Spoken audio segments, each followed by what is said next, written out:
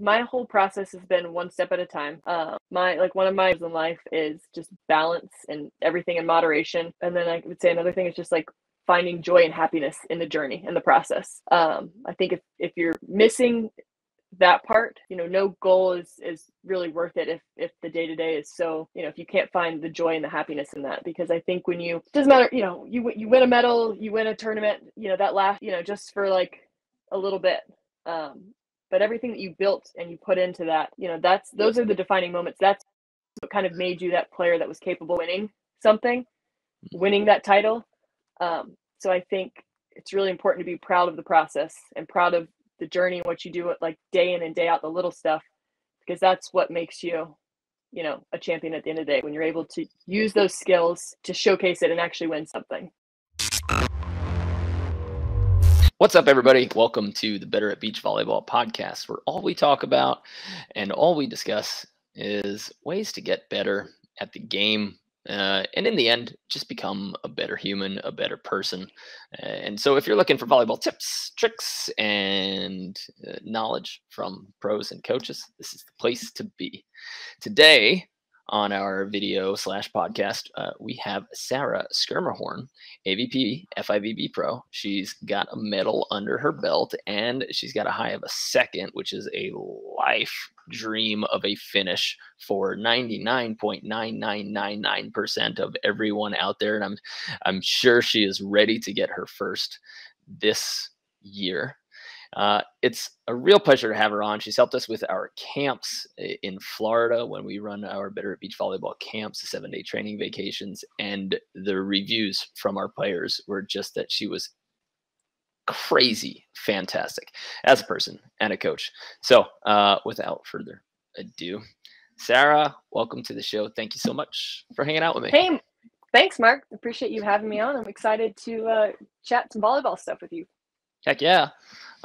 You are partnering now with Corinne Quagel, and you are on your way to Doha in a wee bit.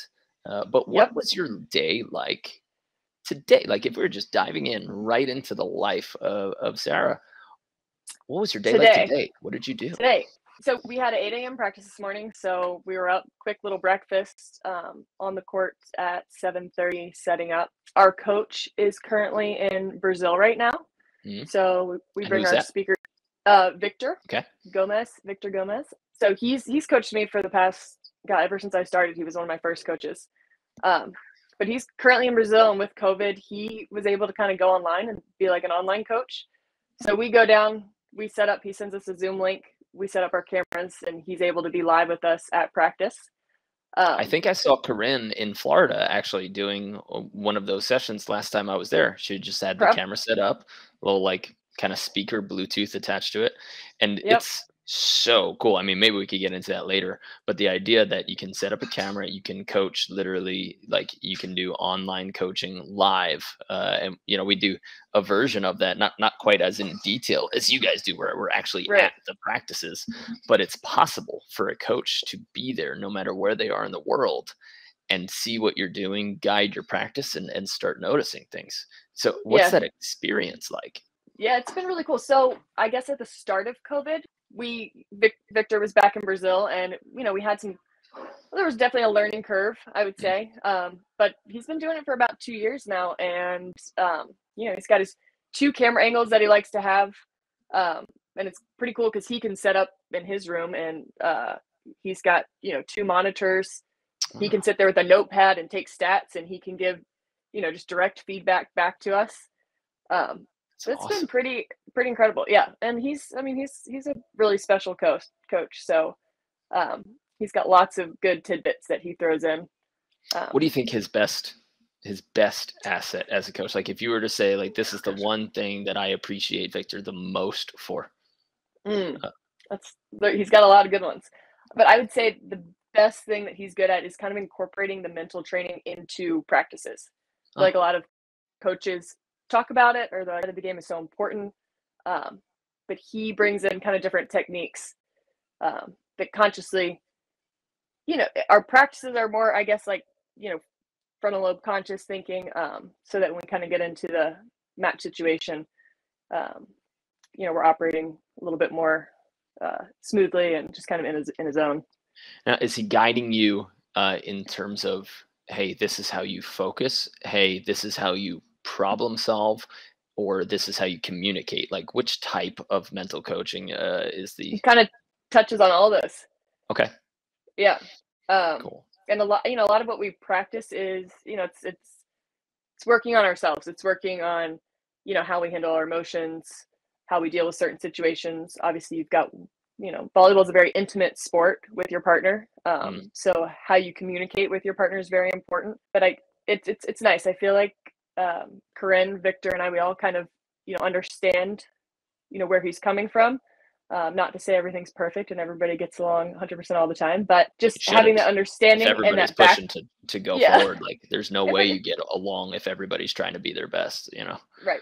But it's just that trust in the process and trust in each other and knowing that, if we follow the process and, it'll all come together. Okay. So you guys are kind of working through the relationships. It seems, I don't know, social media is interesting, weird, fun. It seems like you and Corinne just get along. We've spent a lot of time together since we've partnered up. Me being in Florida, her being in California. We've just kind of made it work where we're practicing together a lot. I think my husband has seen Corinne about every time that he's seen me. Wow. Just because, but it's all good. Yeah, we get along. It kind of feels like a sister. Kind of just like she fits right in to the family. Awesome. Her parents are awesome. Her mom plays pickleball. My mom plays tennis and pickleball. She's got 2 siblings. She's a middle child. I have 2 siblings. I'm a middle child. Not that those are like, but yeah, but you got stuff to talk about right away. Yeah. And you can nod your head and be like, Yeah, both of our dads are like big speakers. They're like, well, Corinne's dad does speaking for a living. That's awesome. And my dad was in sales, so same thing. So that's speaking for a living, yeah. Right. So, but yeah. Man, I want to take some school from both of your dads. Like public speaking is something that I really want to get into. And then sales is something that I have no idea how to do. But we have a company. So there you go. I'm just like, you know what? I'm just going to talk to people. And maybe that'll that's tell people to come to our camps and courses. Yeah. No, I feel like you're doing a pretty good job, Mark. Oh, thanks. Getting there. Maybe. We'll see. But I would love to take some lessons from your dad, who owns a company called Beach Bub. Beach Bub. Mm-hmm. Tell me about Beach Bub and what it is and how people can get one. Beach Bub stands for Beach Umbrella Base. So we just shortened it and turned it into an acronym. Mm-hmm. But it started as just a base to hold an umbrella from flying away, on a windy day. Or just on a normal day. But it started from the base and it's kind of taken off. The base was really stable. We had like a lot of people in the early days came back and said, the base is awesome. Where can we get a good umbrella that matches the quality of the base? So my dad was going out and he tells the story so much better than I do, but it also takes him 30 minutes to tell it sometimes because he's got all the details. But anyway, he basically went out, lots of hook points. He basically went out, developed a whole umbrella, a whole system. He's taken goes after one point after another, but all the little weak parts of an umbrella, he's just really, made better, made more sturdy. But the whole concept is it's very similar to a patio umbrella, where you have a weighted base. It's usually plastic filled with water.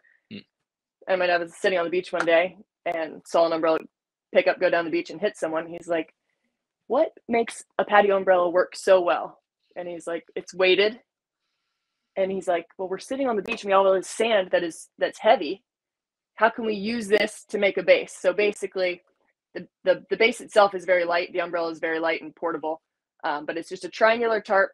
Your umbrella goes down through. There's a hole in the middle just to kind of stabilize the umbrella. You fill it with sand. It holds 120 pounds of sand, and your umbrella it's all connected to the pole. So you're pretty much you're set for the day. All your weight's there. When you're done, you unhook it, you unload your sand, you walk off with your 10-pound little umbrella. That's great. But and you can get it on Amazon. Oh yeah, it's on Amazon too. Yeah, Amazon and their website Beach Bub, but and you'll see them out at the AVP, cool. in the players' boxes and around. But But yeah, Awesome. Nice to have a I little think it's a family great biz product. that supports the VB game, and yeah, you got It's a a nice built-in mesh. sponsor, which is I know. always nice. Yeah, you can go and submit your expense report for Beach Bub. I will.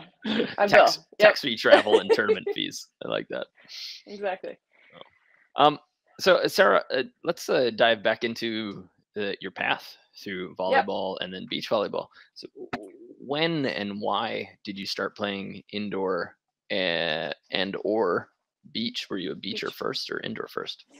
Definitely indoor first. I grew up in North Carolina. My whole family plays tennis, and my brother's really good at tennis.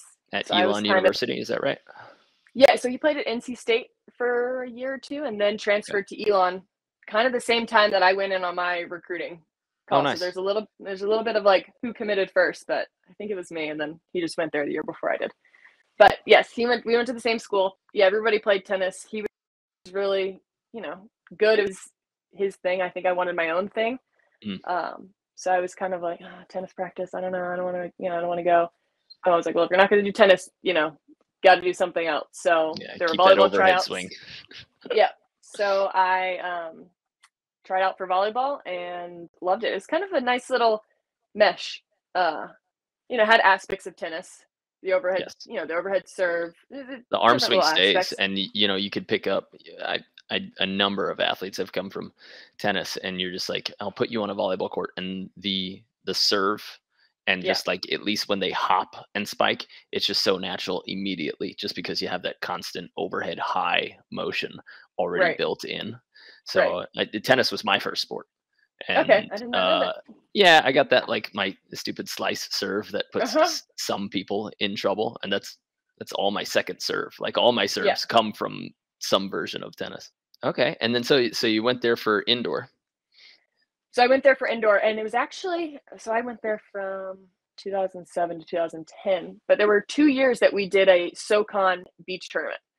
Hmm. This was before beach volleyball was like, I guess they were talking about it like my freshman sophomore. Oh, we might make this an NCAA sport. So we did, like, it was in the spring. Everybody, from the SoCon went to like their rec courts and their indoor coach. Just everybody just went out for like a week and kind of like learn the rules. Like you're not allowed to tip.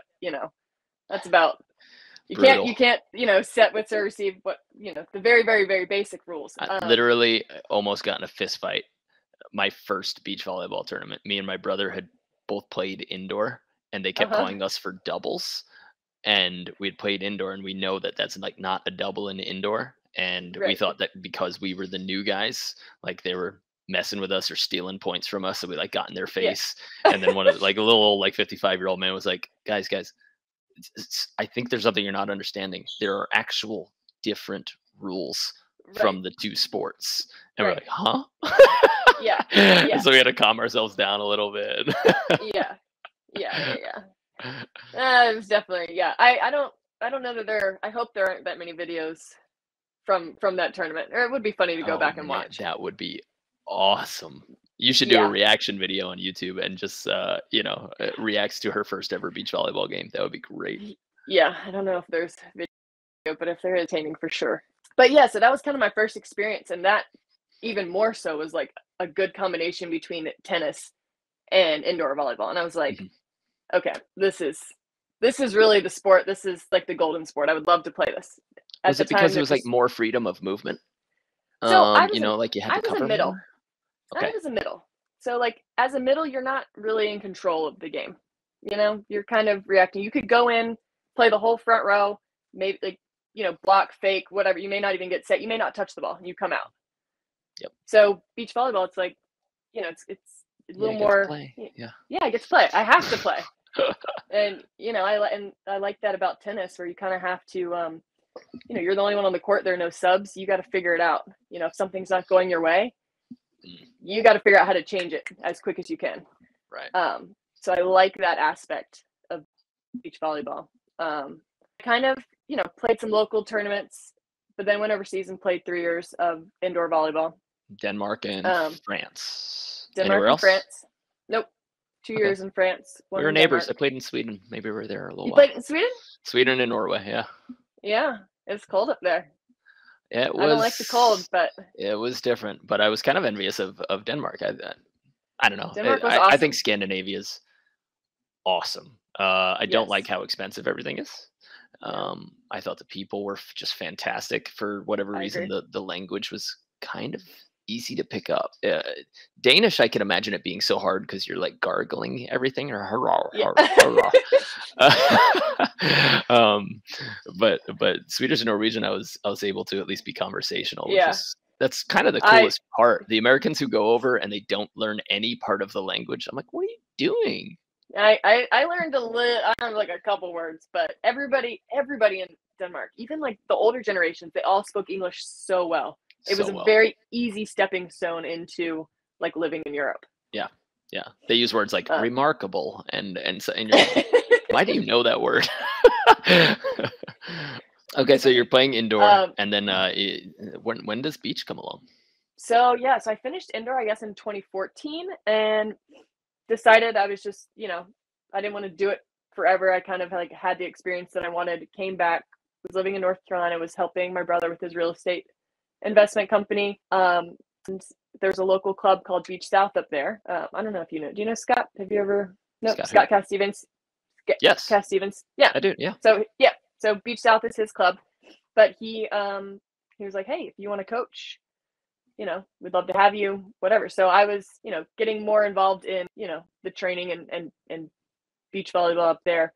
Mm. And it was actually Scott. We were going down to Florida to play a tournament. And he was like, well, it's women's open the first day. If you want to come, I can set you up with a partner. You can play, and then we'll coach the next day. And I was like, okay, it's kind of been a minute since I played because in North Carolina, you're not like training back then. You're not I really get like it. training Yeah. year round. Yeah.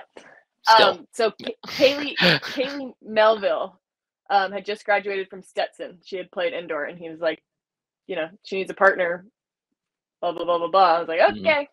This girl's like training and playing all the time. Sure, I'll go pop in with her. But yeah, we ended up, I think we took second. I think we played Kim Hildreth and Kaya in the Wow. finals. But it That was was a your good, it was first just open level beach tournament? like, aside from like a Wilmington or. Oh, screw you. Yeah. That's your first experience. I got my ass kicked in A and double A for a while. Jesus. Okay. But Go on. Mel's a great defender. We just had a lot of fun, and so the rest of that year she was playing NVL, but she would come up and play a lot of the local stuff with me.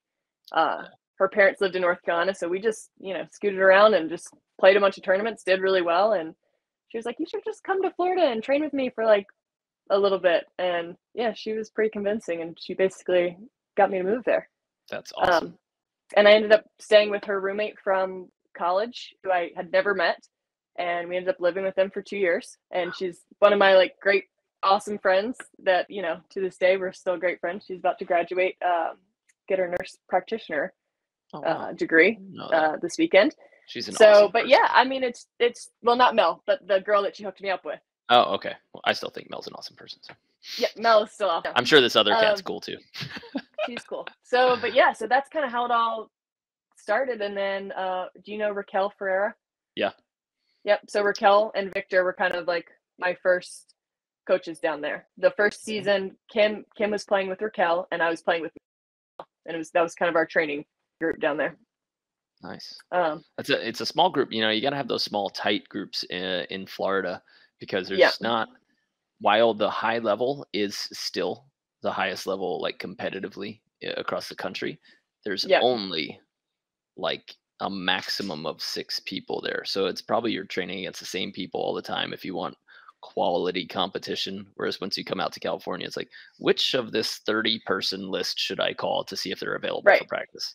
Right. Yeah. Yeah, I don't know. It was interesting. It was, I guess I kind of like practiced and developed in a very different, place. And the California, I feel like everybody, they switch their training group up a lot. They're always training with different teams.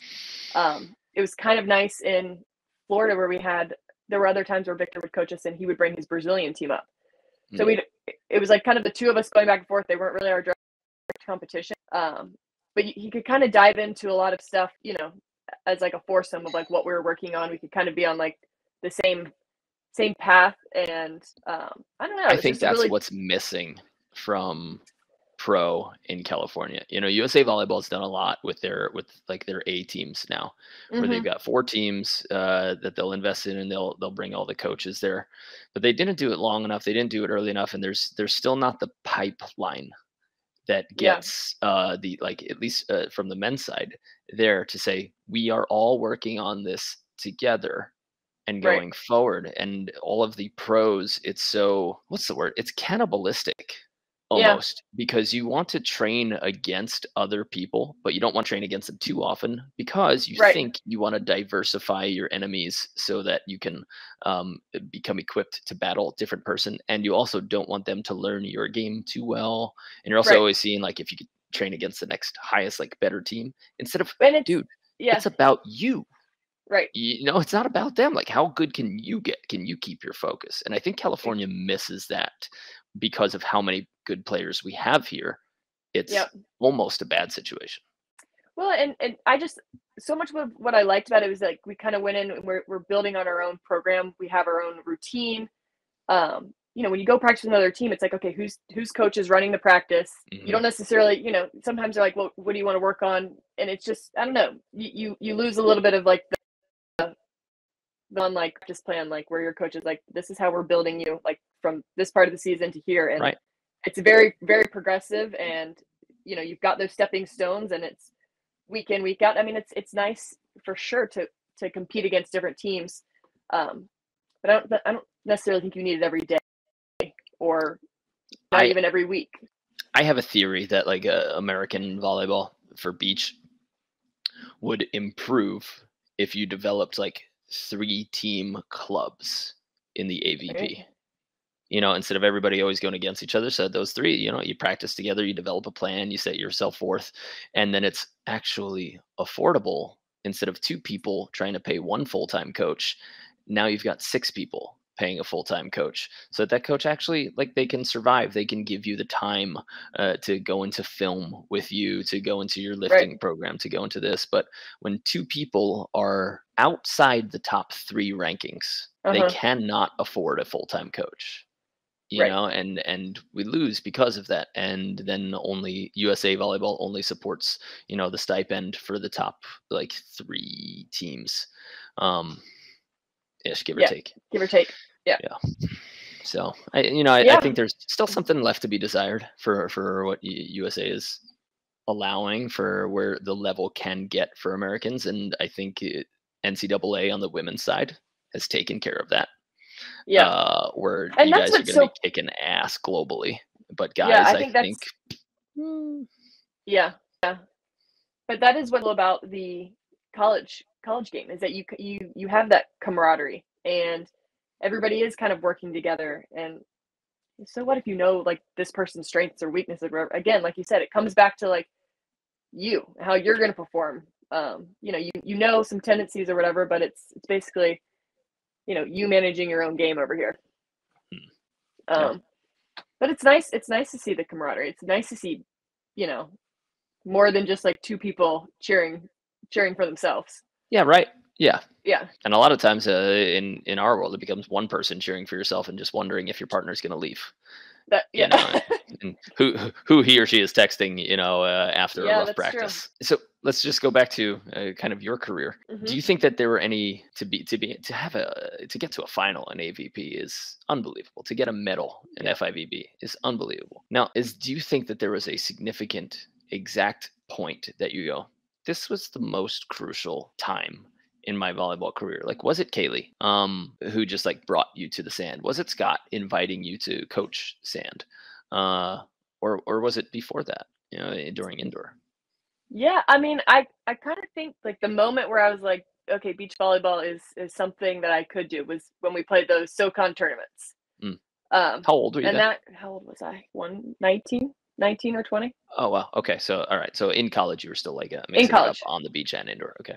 That was like my first ever experience with like playing beach was that SoCon beach tournament. And I was a sophomore. So what are you as a sophomore? 19 or 20. And I don't know. I just think I kind of always kept an open mind, that if an opportunity kind of present itself, that I, and it it made sense or it was the right timing, that I would, pursue it a little bit. So, I think I've just been very, just an open book kind of, like I think when Ron and Victor were my coaches, which I think I was very spoiled to have such high caliber coaches when I was, just entering, that were able in a to kind of small environment. Oh, yeah, I know. So, I mean, I think things just kind of like fell in place, but at the same time, I think I just was, just trying to be a sponge and absorb as much as I could with an open mind and just take it one step at a time. And it was like, okay, well, if this makes sense, I don't think I moved to Florida to be like, hey, I'm going to be an FIVB, AVP pro. Just want to play some volleyball.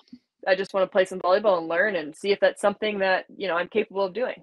And that's just kind of been my mindset from the get-go. Like, kind of still is my mindset. I think it's literally one day at a time. See what opportunities, present themselves and make the most of them. It's cool to hear that, like, the root of it came from, and I've been big on this lately, community developers, people who put on tournaments, who put on leagues, who just start classes locally, who run, for us, like we run our volleyball vacations. But to say that the availability of playing on the sand for you may have created, a major chapter in your life, and what gives you so much enjoyment, just because, somebody was putting on a tournament, putting Right. on a league. I think those people are underappreciated. Guys like Rich Hylas, and Wayne Gant from Great American Volleyball, and anybody who's got like 2 courts outside of a bar and decides to just at least create a list and a bracket for a tournament. Like, right. Yeah, you're a community organizer. You've grown something, and somebody might find their future here. And I think that's true. dope. I haven't actually ever thought about that. I don't know who actually ever was, the minds behind putting, running that for 2 years, but I do owe them a great thanks. So whoever that was, we'll find them, guys. Comment. We need to find them. Yeah. Who was running? What was it? SoCon? So the SoCon was, it had like Elon Furman, UNCG, who else? Wofford. There were just a couple. Brannigan Fuller was playing at UNCG at the time. So she had some beach experience, and then there was a girl on my team from Orange County, California. So there were like 2 or 3 players in there that like knew, were a little more familiar with beach volleyball for sure. And then the rest of us were just, playing indoor on the sand. Yeah. Yeah. Sometimes it's not a bad way to go. I think more people can bring their indoor game better to sand. Just learn how to rip fingertips off when you need to, when you're in trouble. Like that's a nice little move. But indoor sand. So what do you think in terms of becoming a beach volleyball player? What do you think are the 2 most important attributes?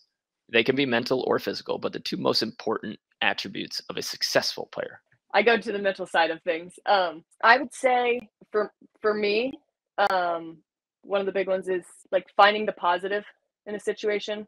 It kind of goes hand in hand with like being comfortable being uncomfortable. Because I just think there's so much that can go wrong. There's, you've got waves and ups and downs all the time, and it's such a fast sport. That if you can just if you can focus on the positives and pull those out of every situation, then you keep building on those, and you kind of stay in that headspace. So I think that's just an important way of keeping a good mindset as you're. I hold people apparently on this show to giving actual direct examples, because that's that whole thing of like being mentally strong, turn negatives into positive. Right. What was another one that we had recently? Mentally tough.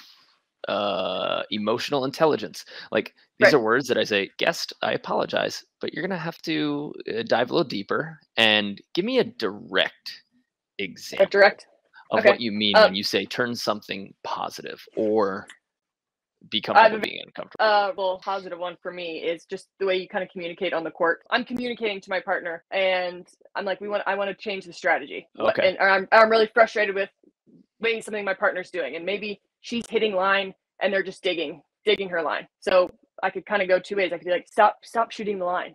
Like, they're there, whatever. Or I can give her a little bit more positive thing and say, hey, she's running to the line a lot. You know, the cut's open, like the deep, hard swing middle. Like, instead of just saying this is what you don't have or putting the attention on what's not going well, why not give some positive feedback? I just think the brain does what you tell it to do. If you say, don't think of an elephant, an elephant.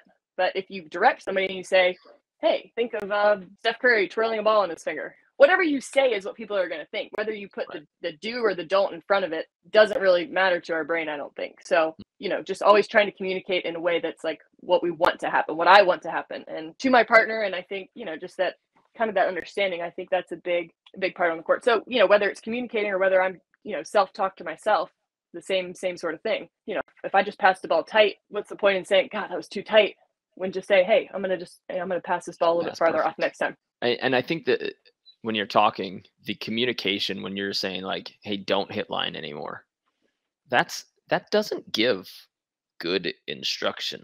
You know, people want to learn what's available, what they can do. They don't want to, nobody wants to hear what they can't do. Well, people also, you're leaving so many options open. Like, I can hit the ball on the court over there. I can shoot, I can swing, I can tool off the block. Like, yeah, I've limited options of what I now, okay, I've eliminated one option. So I can't shoot the line. Yeah. Okay, so now what am I supposed to do?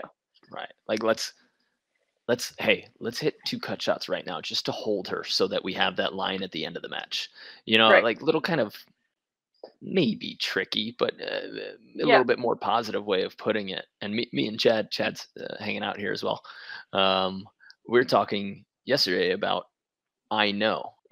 When somebody says when somebody says, hey, hit that cut shot, and she says I know, or she says, oh yeah, I know, I'll do that. You know, like there's such a different tone between when you say I know or like, yeah, I know.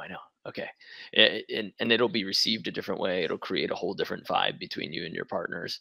But that statement of I know, oof, that is a quick way to never get feedback from your partner ever again. And then you're not sharing information and you're done. Right. You know, the way you say I know, I think is very crucial. You say I know. Yeah.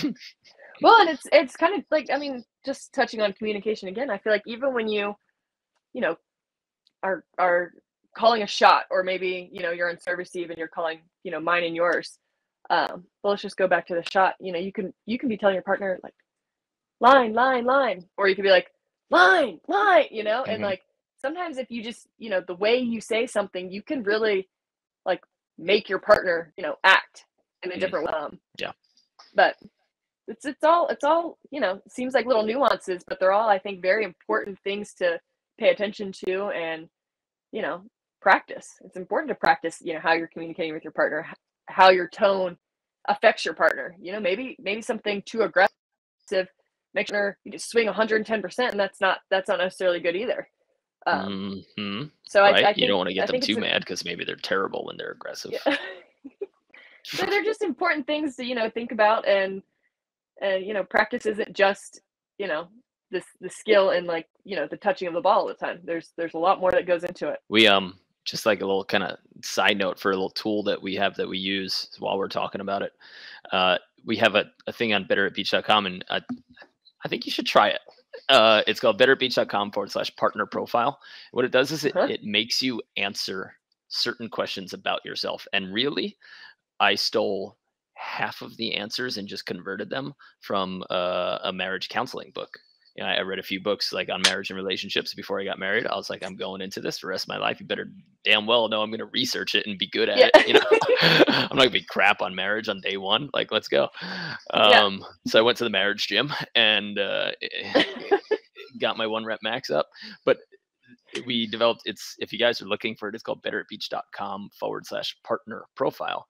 And it forces you to answer questions about yourself that you probably don't think about. Like, for you, Sarah, what's the number one way to fire you up? Just give me like 5 words or a sentence that you know excite you or put you in a good mood. That put me in a good mood.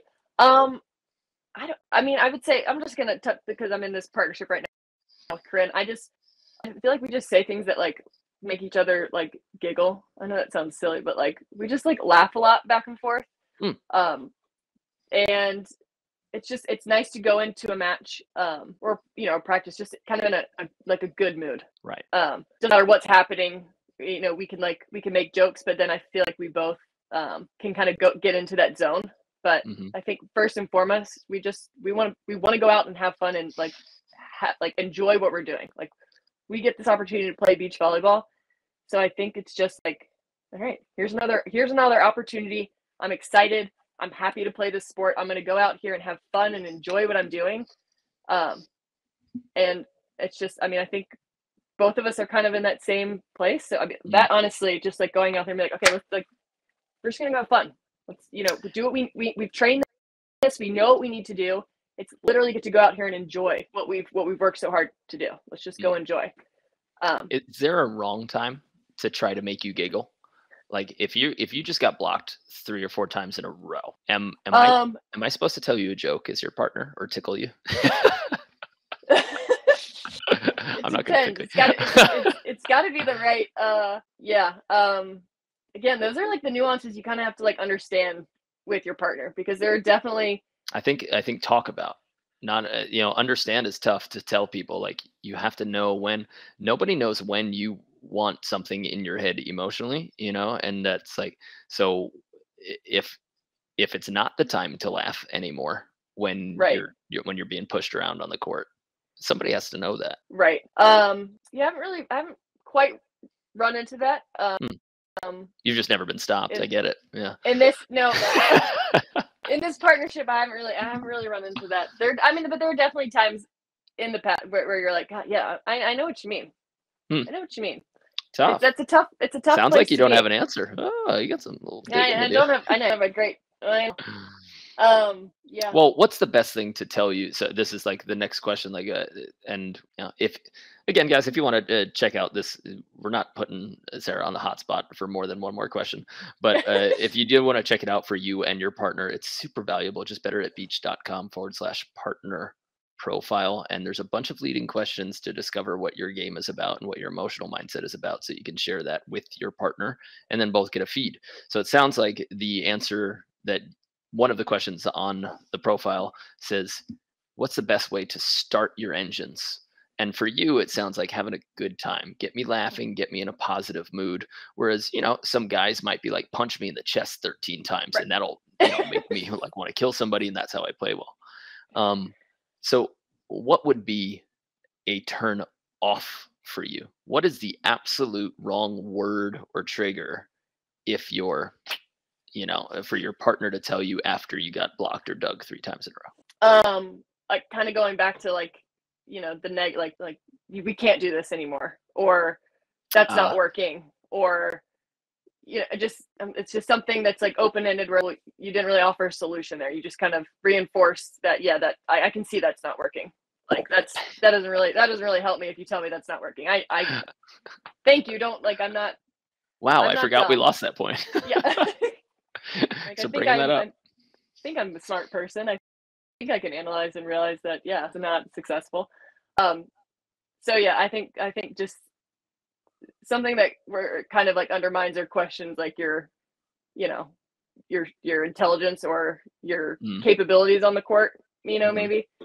So again, that kind of goes back to just really trusting your partner, trusting that I know what they're capable of, they know what I'm capable of, and speaking to each other and communicating in a way that's, like if they make a joke or something, it's like, it's not that like, I don't think you're not capable, or it's kind of maybe like, oh shoot, that was just a really good block, and maybe that's why we laughed, not like a dumb move on your part, or it's tricky, and they're just those little nuances and connotations and just the way you communicate.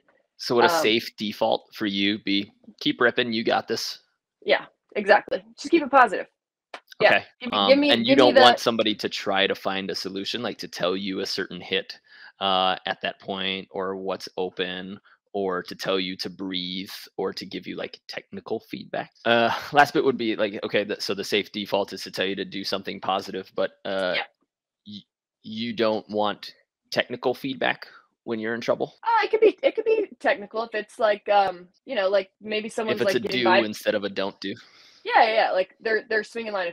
If someone's kind of beating me on the line, it's like they keep going line. Maybe just that that one more step and really like seal that line. Like you got it. Just reach that hand line.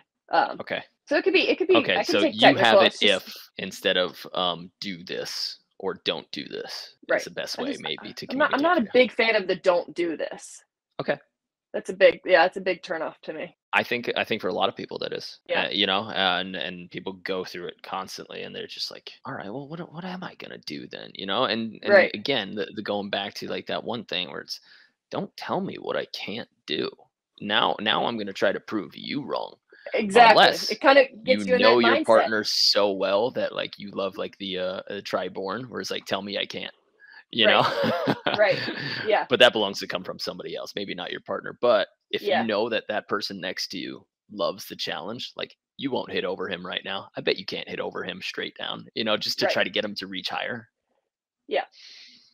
Yeah. It Still could be different, fun. but that's still got like playful, positive connotation. Yeah. Yeah. Nice. Yeah, so knowing what words set you off, knowing what reactions set you off, if you don't know them as a player, you have Right. to learn them. If you as a coach don't know them for each individual player, you're not being a coach. Yeah. Um, Especially long term. Like short term, okay, you only got so much time, but through a season, if you don't know that when you say, "Hey, you're being really lazy right now," that for me, that's my trigger. If a coach Right. calls me lazy, like, that's literally the one thing in my life that I've prided myself on never being my entire life. Like, I will Right. always work. If as soon as you call me lazy, I don't have respect for you as a coach anymore, because I know that Right. you're blind. You know, Right. Right. so that's Right. It's kind my of like trigger word for sure. right. Anything that kind of like puts in doubt like who you are as a person. Mm. Yeah, like it's a turnoff. It's like, okay, maybe you don't really know me. And then yeah, it's hard. And then trust is broken. That trust is yeah, exactly. Exactly. Cool. Okay, we'll get you off the hot seat. But if anybody else Okay. wants the partner profile, betteratbeach.com/partner profile. Really cool thing to go through to just discover some things about yourself. There are some questions that like you saw here that they're going to take you a little bit of time to think about. And you're probably going to have to think about like what partners pissed you off the most in your life, your career, and what exactly they said and when they said it during that time, just to figure it out so that you could at least warn the next partner of the baggage that you carry. Yeah. Um, well, all right. So coming as a middle, let's go back to Yeah. the indoor to beach transition, and Yeah. maybe this is just current, but what do you think? What skill or technique has been the hardest for you to learn or master along your journey? What's the most painful? Yeah. Okay, so I mean just initially when I first kind of started training in Florida with Raquel and Victor, footwork as a blocker was just so different. Because as a middle, it was just very much like turn and go, like read where the set's going, turn, run, get there, close the block. Mm. So the whole concept of like little adjustment steps and kind of staying, facing the net the whole time and lining up with the block. I remember working on that for months where it was like, I'd up and I thought I did a good job. And then my coach was like, all right, what was wrong? I was like, the lineup, I Trick guess. question. I don't It was know. perfect, I was like, right? I was like, was the lineup not good? Was it not there? And they were like, yeah, no. So, I mean, just that concept, I think, was different. And footwork I remember we worked a lot on just like footwork along the net. And kind of, I mean, you have a little bit more, you have that time to kind of like front somebody and kind of, jump and go. As a middle, you're just literally like, as soon as you land, you're just trying to close the block. So that was definitely a skill that we worked on a lot. So if you could dive into the shuffle and adjustment steps for those people who are a 6'6" player, right. what do you mean by adjustment steps as a blocker? So I think for me, like again, when at least when I block at the net, I always kind of have one foot forward. Oh, Because really? again, Okay. you're ready to pull. So as if I'm moving to let's just say this side, then I have this foot forward a little bit, and I'm kind of leading, with this foot. Okay. So And if you're on the left side of the court, your left foot would be forward. If you're on the right side of the court, your right foot would be forward. If I'm moving, my leaf foot is always a little bit forward. And then if I decide I want to block, then I kind of close that other step in and go block. Or, if you're ready to pull, then you kind of drop that foot back. But you're kind of a little bit like weighted, on that lead foot a little bit. Whereas I think, indoor, it's so explosive and so quick. You don't have that time where you can take that little adjustment step. But yeah, they're a little bit small and just kind of like going with that lead foot. And that just takes me into pulling as well. Like as a middle, you don't ever pull. So what is pulling? That's been fun. Yeah. It can be. Pulling is another level of adding to your game. I think for Alex Kleinman, like when she added that to her game, then it was pretty much over. Her ability she didn't have that her first, I guess, year and a half on tour, and then she just started peeling a lot more consistently and picking people up easily with her hands defense. I think hands defense is so important for women. Yeah. And it's interesting because I think that they're less likely to, as they're coming up through the game, to want to use it because of the strict calling with carries, hard driven balls. Women have like less upper body strength, so you can have a B woman player and a B guys player, and there can be a B level guy player who can mash a ball, but you don't really see that out of like a B level woman, and so you don't get the practice at the lower levels of using your hands. Right. No, that's true for sure. I have a side question, but I know my answer to this, but how do you explain the difference between guy blocking and girl blocking when most women, I would say, start in the stagger step, like you're saying, with 1 foot back, and all men start straight up, squared up to the net? Why is there a difference there? Straight up and squared up. Yeah. The guys hit a lot. The guys' net is a little bit higher. So, I mean, I think shots have you've got a little bit more time to run things down. Maybe the defenders. I don't think the guys pull as much. I don't think they pull as much. So I think, I don't know, there are a lot of guys that kind of go real, real deep and they just try to get up and go really high. I mean, everyone's jumping so high. I think they just get up, really just want to press and take away that hard driven ball. I think guys swing more than girls. I think so. Yeah, I would agree with that. And I think from a guy's standpoint, there are dudes that can still, from 12 feet off, hammer and just like still take your defender's heads off. And there's just that less likely that guys are going to peel. Maybe guys should peel more.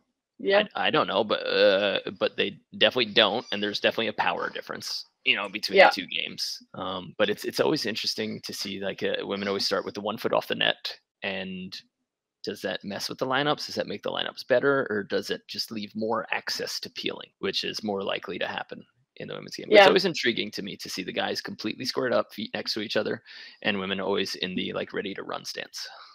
A little bit of stagger, yeah. Yeah. Something to look at, and I really want to do that, just that full study of, let's take the next AVP tournament and just count the number of peels on the women's side, number of peels on the men's side, and that'd be a good stat. At least have that stat. Yeah. What's stopping you? What's holding you back? It's coming up. Somebody. 1 week. Okay. So the shuffle steps and the lineups for blocking were probably, you think, the hardest, most like pain in the butt thing for you to learn.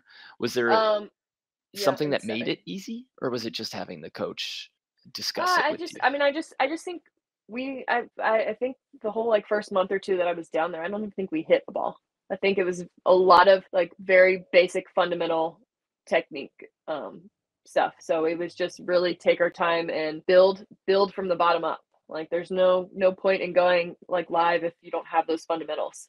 And that was, they made it very clear that, there's no point in me teaching or talking about part D or C or, whatever, if you're still here in A. So it was just very much a building process. But yeah, setting was also a fun one too. Are you a hand setter or a bump setter currently? Bump setter, I break out the hands occasionally.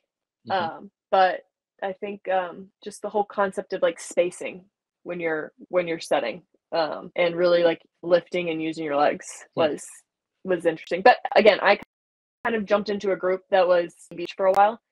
So for me, it was really nice to be able to go through like setting rotations again, both the girls I played with were defenders, so I didn't really have that on the blocking side, but definitely on the setting side, just to go through setting rotations where I could watch them do something, and then I got to go do it. I just think visualization is huge, and I was like, okay, I could just see their movements and try to mimic it.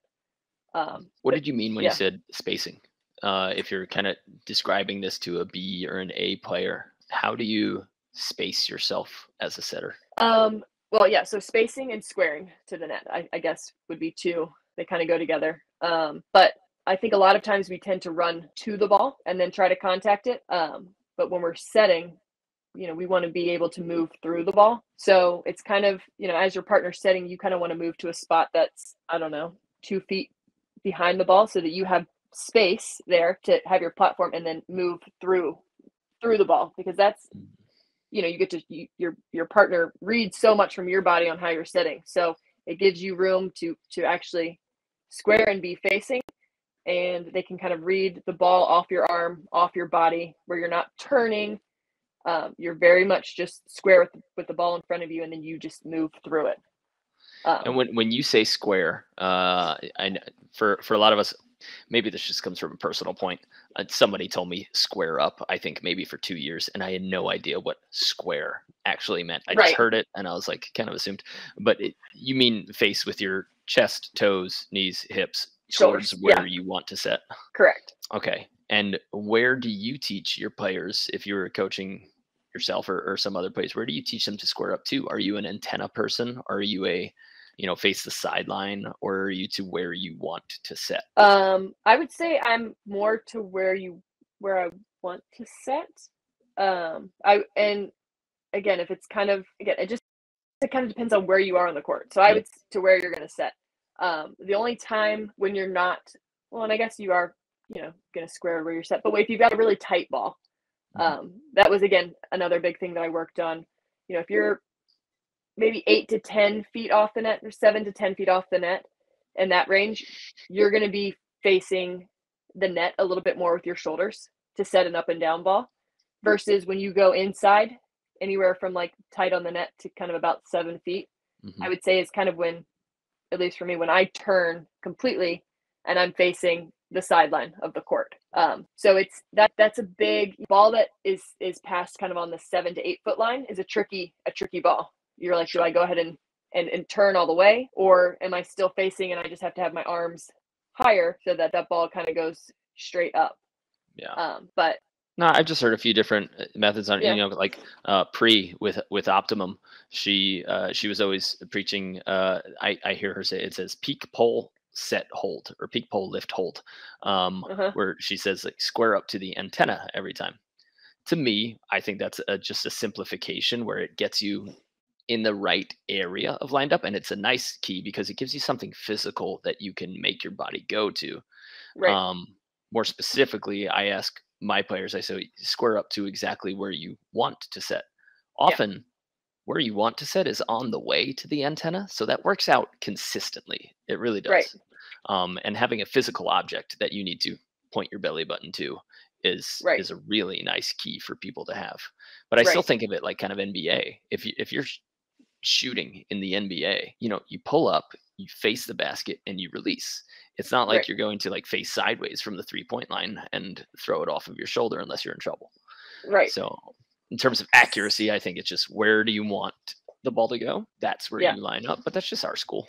But I think the biggest thing to take away from that is, wherever you line up, just set the ball there, because that's going to be the easiest thing for your partner to read a certain way. And then you're shoveling, like you said, if you're at the 3-point line and you shoot a ball this way, one, you're not going to be very accurate, consistent, and no one's going to know what you're doing, which you want your partner in this case to know what you're doing, because they're the one that's going to be hitting what's coming off your arms. So when we're hitting, we can be a little more discreet, but when we're setting, we want to be very readable, I think.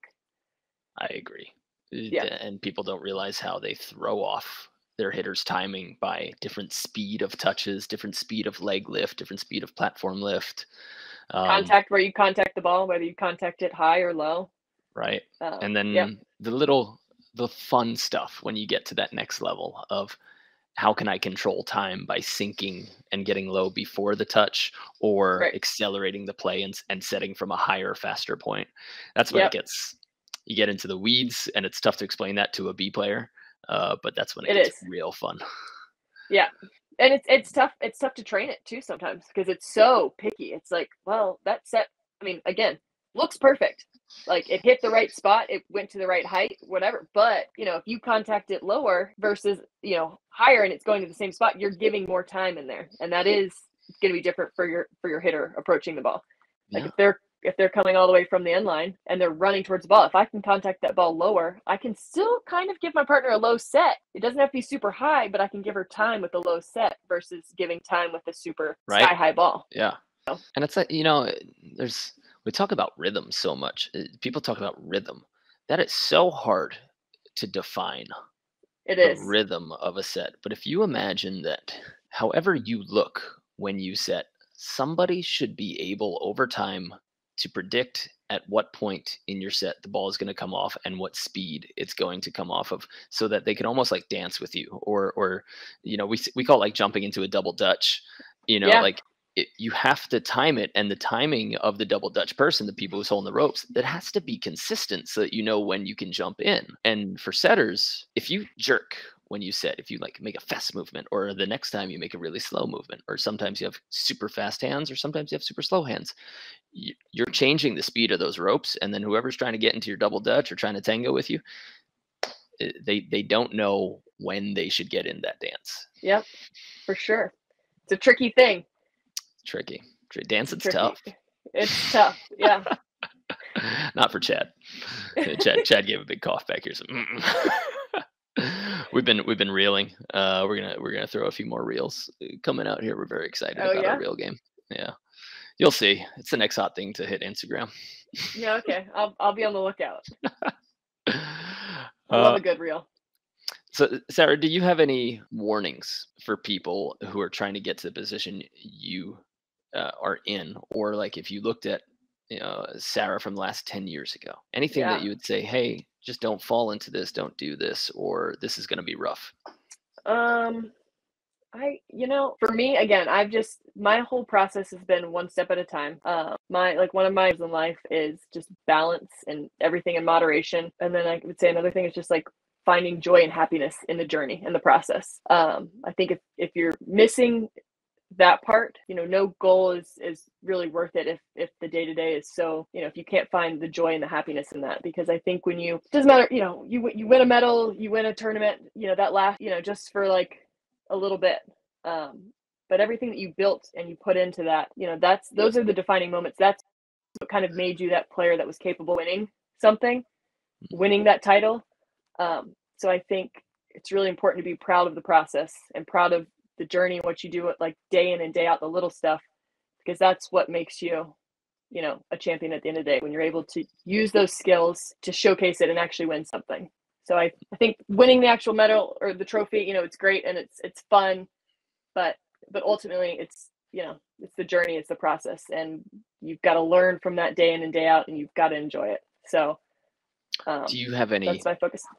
Little places where you go, things you say, or activities that you do at the days or times when it becomes consistently unenjoyable? For me, it's always a big long trip to another country or a camping site. Like once I can get into nature and be completely alone and do like literally days of writing, I usually come back from those refreshed. But do you have anything where it wasn't going well for long enough and you took a breather or a method to say, how do I enjoy this again? Yeah, I think for me, family is just huge.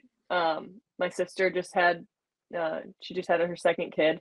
Yeah, I have two little nephews. Yeah, and they're great. I've been with my husband. We've been together for 15 or 16 years. Awesome. But yeah, I mean, I just have a really great support system. I work with my brother. I'm really close with my parents, and they've kind of been a guide. My dad, kind of coaches in tennis, but he really understands like the mental part of sports, whether or not he's able to coach. It doesn't really matter what the sport is. I feel like he could be on the sideline and kind of coach anybody. just because it's less about the skill, about your mindset and your composure on the court, how you handle yourself, how you deal with a loss, how you deal with a win. So I don't know, having that really solid support system, and I've had really awesome coaches that kind of mimic and have some of the same components that, you know, my dad was able to teach from a young age. So yeah, for me, family's huge. Just being able to spend some quality time with them. So is that Getting like you just outdoors go is and nice, you're but just like, you know what, I'm exhausted, and you don't use them, but you say like, hey family, want to have a barbecue day or a lake day or a boat day? Is it something like that, or you just yeah, like a call and a text and you just you know, know that they've sometimes, got your back? yeah, sometimes it's just it's a phone call. I've had lots and lots of phone calls with my dad. They turn into like hour-long phone calls, but he just constantly surprises me with, you know, different sports analogies and stories that he's had, you know, from sales, whether there are other stories. But he's just got a whole wealth of knowledge. I should be writing when he talks to me. I should just be writing this stuff down, because he's told me so many cool stories in this chapter of my life that, you know, maybe he didn't even tell me when I was playing tennis and indoor volleyball. A lot of really cool stories and information and advice from him over the last couple of years. It's been really cool. And he's, you know, they're very supportive of my journey and what I'm doing. So that's definitely helpful. You know, if you don't have that, then I think it would definitely be easier to fall out, you know, when you go through rough times. So yeah, Sounds like family and you're friends.